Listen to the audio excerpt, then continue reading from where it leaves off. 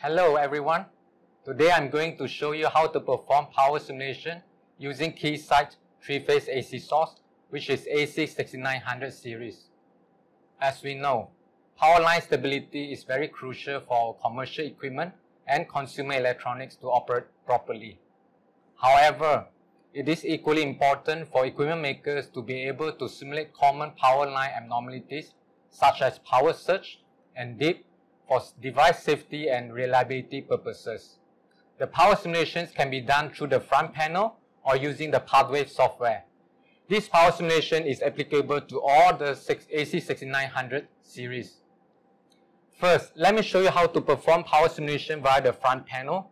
So here I have the AC6903L AC source and PA2203A Integral Vision Power Analyzer.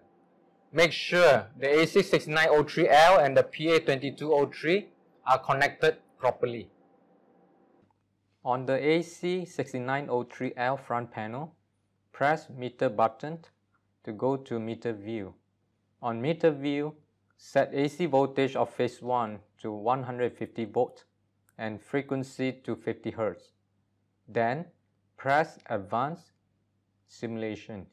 On this page, you will be able to configure the time and voltage as you need. Now, let us turn on the simulation. Here on the simulation menu, you can choose to set the polarity to positive or negative. You may choose to configure the T1 type to either time or angle. Also, you can change the T5 type to time or cycle.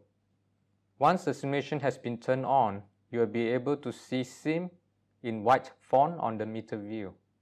This indicates that the simulation is turned on. Now, let us proceed to set the simulation settings. I'm going to set the loop to 100 times. To run the simulation, turn on the output and press Run Sim on the front panel. Check out the waveform on the power analyzer. On the meter view, you'll notice that the sim will be in green font, indicating that the simulation is running. Now, let us do the same using the PathWave software. I'm using the BV0028B PathWave Bench View AC source software, which includes avionics application. On the software, you'll be able to see the power simulation on the menu bar. When you click on power simulation, you can see the sample waveform with various settings like time and voltage, whereby you can configure the waveform according to your settings. Lastly, click Output Off to on and then click on Start Power Sim to run the power simulation.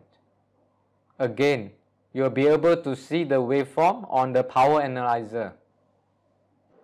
That's all for today. Stay tuned for the next session. I hope you enjoyed and thanks for watching.